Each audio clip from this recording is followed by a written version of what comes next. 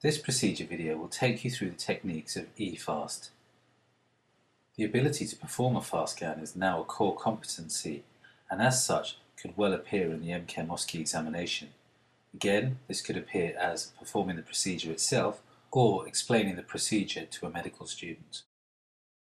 This video will give you an overview of the basic layout of an ultrasound machine and the key areas to examine during an eFast scan. The video will also show you real-time images of the examination zones as well as some still frames demonstrating some abnormalities in each of these areas.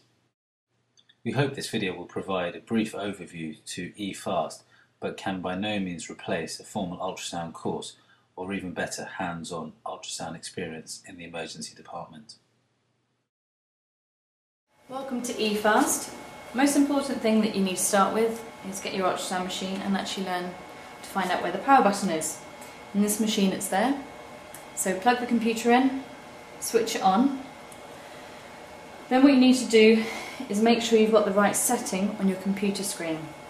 So for eFast you need to start with a low frequency curved probe that you need to make sure is inserted correctly. Then you need to make sure you know where your depth buttons are, so you can adjust the depth for your patient. Also, depending on the area you're looking at, you'll need to be focusing and changing your gain buttons.